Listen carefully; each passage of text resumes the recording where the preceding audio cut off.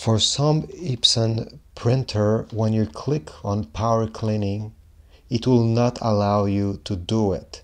If you encounter this problem, my printer is able to do it, but if yours, you cannot press OK to proceed, what you need to do is to turn off your printer. Power off, yes. Wait a few seconds until the screen is black.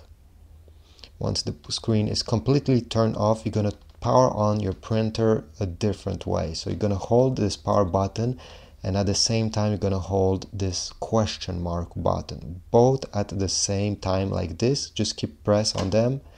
It will take about 30 seconds, 40 seconds until you get a message on the screen saying power cleaning. Okay, in my case, my printer was able to do it without doing this, so I won't get any message, but in your case, just keep press both of these buttons until you see the message. Do not release them even when you see the main menu appearing on the screen. I will release right now because mine, on my printer, it won't do anything since I'm able to do it through the menu. So after doing the power cleaning, your problem will mostly be gone.